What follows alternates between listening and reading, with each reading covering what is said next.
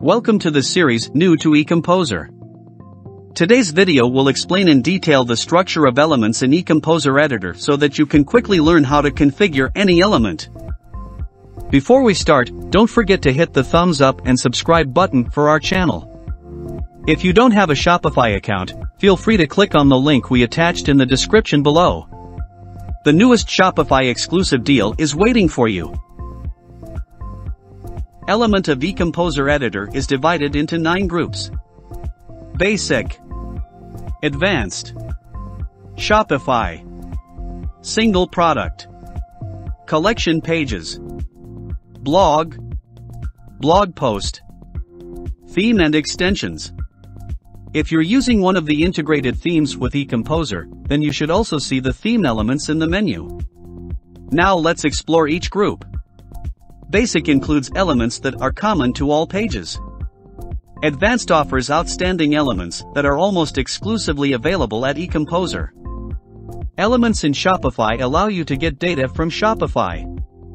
Single product elements are suggested for use in product pages.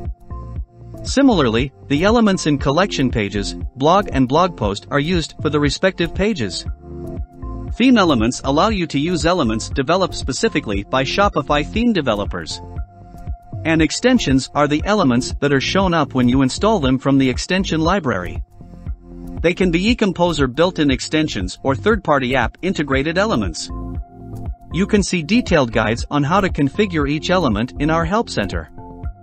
I will put the link in the description below. In this video, I will focus more on helping you understand element structure in general. Now I will drag and drop the heading element here to demonstrate it for you. As you can see, an element settings consist of 3 tabs: Content, Design and Advanced. The Content tab allows you to change all the content of the element. For example, here I will change the display content of this heading. I will add link and HTML tag for heading.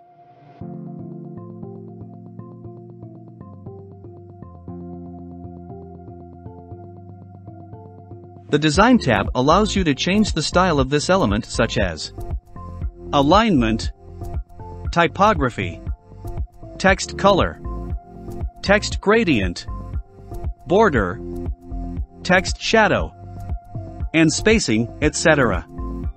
Third is the Advanced section. All elements share the same options in this section. It includes spacing, background, visibility, animation, and attribute settings, where you can put custom code here to customize your element. In addition, in some elements, there will be a preset section where we provide pre-built designs for your elements. This tab helps you quickly use the presets created by the EComposer team. This way you can save time configuring the elements. In this example, when you click on the preset, the heading will be displayed as shown on the screen. Now, I'm going to customize an element with more complexity so you have an overview. I will drag and drop the slider element under the heading element that I created. Similarly, in the Content tab of the slider, you have the right to edit all the content of the slider. You can add as many sliders as you want by clicking Add New Slider.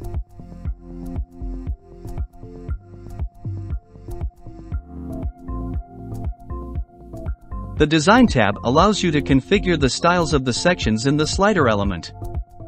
Finally, the Advanced tab, as mentioned above, allows you to edit the same advanced configuration and information in the heading element. That is the end of today's EComposer element tutorial. Thank you for watching. If you have any questions, feel free to leave a comment or join the EComposer community to get quick support and the latest updates. I'm putting the details in the description below.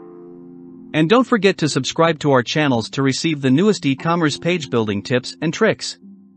See you next time.